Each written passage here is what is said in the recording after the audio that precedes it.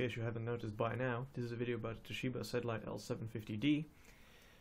It's running OpenSUSE 12.3.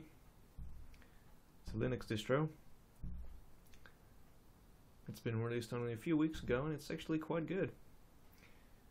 So all of you people who are still jerking off to Ubuntu, you should give another distro a try as well.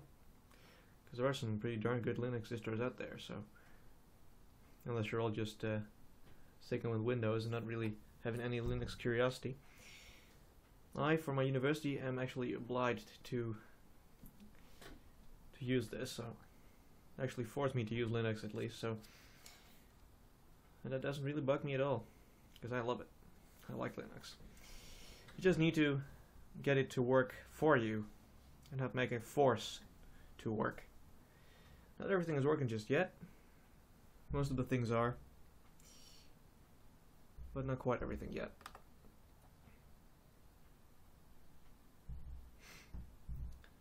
I've got all these widgets here on the side. You can see it's only using 0.6 gigabytes of RAM. I don't have to swap file. CPU is doing basically nothing. Disk space is quite good. It just doesn't detect a battery, so there are no power saving features available, unfortunately. Nothing I can do about that right now. Other than that, everything is working like a charm. Even have Google Chrome installed.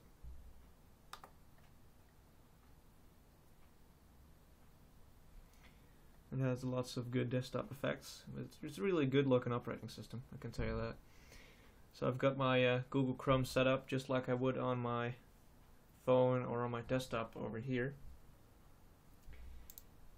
You can see it's pretty much the same thing. I'll just zoom in on the theme there so you can see about that. That's all the same as right here. So that all works just fine. YouTube HD works fine. I'll see how I can actually demonstrate that in a bit more. There we go.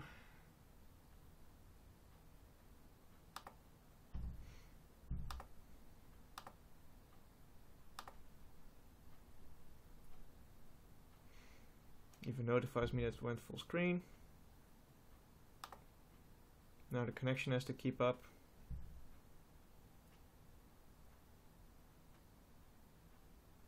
Perfectly smooth. No lag whatsoever, which is to be expected. So 3D acceleration is perfectly working.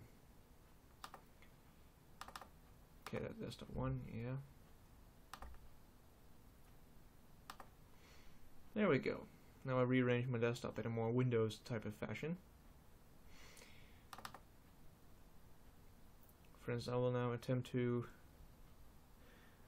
show some gaming footage on Linux, since Steam has been ported to Linux. It will have to connect to my Steam account first, which is already logged in on my desktop. I will disconnect that, and I will type in my password.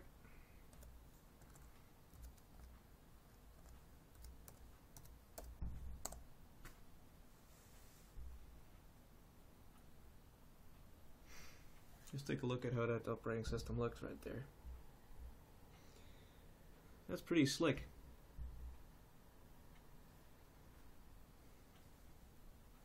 It's nice and black. This is, by the way, running on KDE with the KDE start menu. Okay, it's already starting Counter-Strike now. It's currently unavailable. Gotta love the bugginess of Steam every now and then. As you can see now, I can also access Steam Store and stuff and everything. I can view my library. This is my library of Linux games that are Linux working. Oh, here it's updating, that's why. Okay. You can also just access your Windows games, but they of course won't really work, so. But you can see what you've got installed in terms of software and games, so. Also got one whopping piece of software, and that's 3D Mark Vantage. Well, yay. Not even installed, but still. Seems that we'll have to gonna have to wait till this updates, and then I will show the gameplay of Counter-Strike Source. Or might as well just show a bit more of the operating system in the meantime. So there's the KDE Start menu. You've got your various applications like you would under Ubuntu and stuff. You know, graphically related apps. And the photography. You've really got a hell of a lot of apps on this system, so. Or applications, well, it's the same darn thing. People just can't convince me otherwise, so. Internet, web browsing, for instance. Got 3 browsers. By default, you've got Firefox and Conqueror. And I installed Chrome because I just can't work with Firefox anymore. I like to sync my history and everything all the time. Amarok audio player and everything. Even got Wine installed in Microsoft Office 2007. That was quite funny. I guess you could imagine. So let's go to Wine here and I'll show you. This is just for fun purposes, not necessarily to really use it. Because it's not the most stable software, as you could imagine. Especially not running on Wine. It will always take a while to load. Because even though this laptop now has an SSD in it, Linux is not running off of it. This is running on the hard drive, which is here in the optical bay.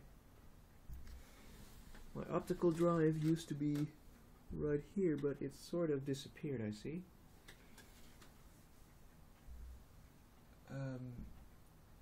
It seems somebody moved it. Okay. Yeah, someone moved that. But yeah, I took it out, so. And it is Office 2007.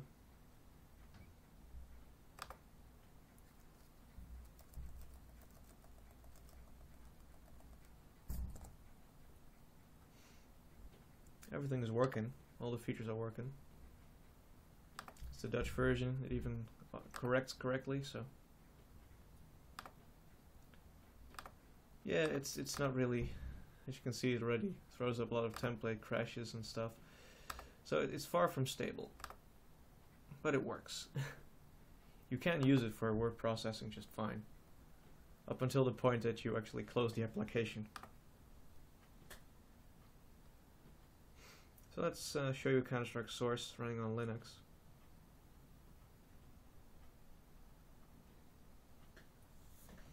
So that's always interesting to see.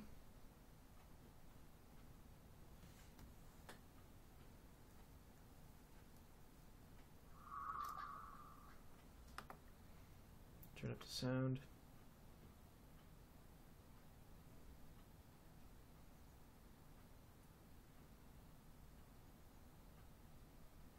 I don't have a mouse available at the moment, but I'll just have to use a trackpad.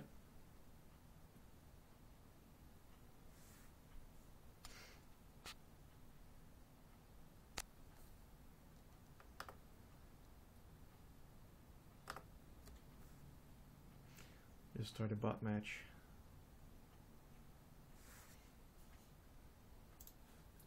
It should be good enough,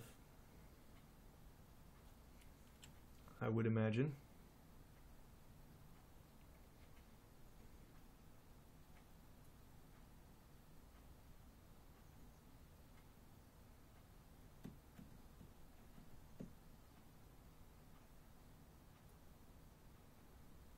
This really makes you feel like you're getting used to an SSD, just waiting for hard drives to read files and start games up.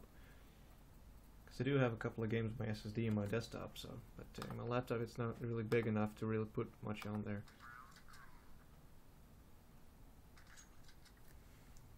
Okay, let's buy something. Oh yeah, right, pistol round. Sorry about that vibration.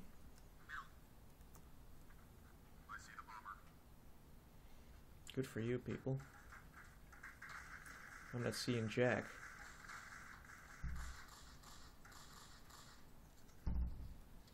And no IBM ThinkPad R51. I'm not talking about you necessarily.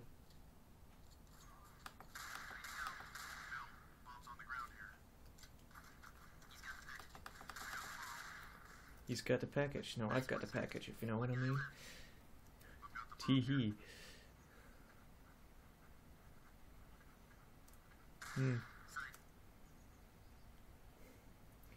If that wasn't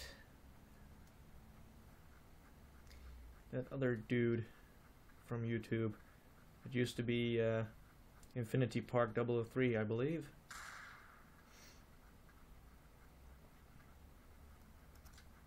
That's if I remember correctly. Oh no, I got pwned. Oh well. That should sum it up quite a bit. That's enough Linux for today. There's one more thing. That's a bit Steve Jobs-like, I know. I want to show... I've got a Samba share with my desktop, so... Right, the firewall is still enabled, so we're going to disable that. Firewall, there we go.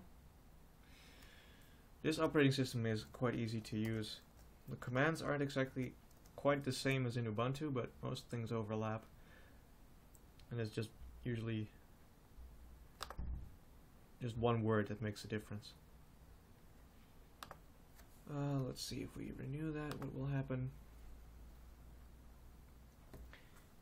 If this video is awfully long and boring, then well, fuck you. That's all I can really say, because I just don't give a damn. I'm just doing my best to show off how this other distribution of Linux that you don't really see and hear much about runs on a fairly modern laptop. So there we are with my work group, which is my work group, my PC. Right,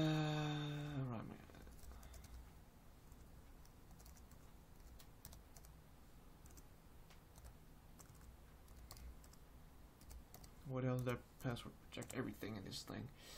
Anyway, here we go. There's my D drive, which is shared with from my desktop. So I can, for instance, access my folders with some older games and movies I have to edit and stuff. And the junk folder, I can all access that just fine.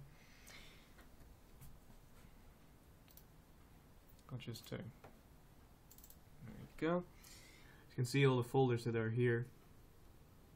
Just take that and act are also there. Except maybe for folders like recycle bin and stuff, but that's all Windows stuff that Linux treats this way. So, I hope you enjoyed this video. I thank you for watching, and it's time to shut Linux down.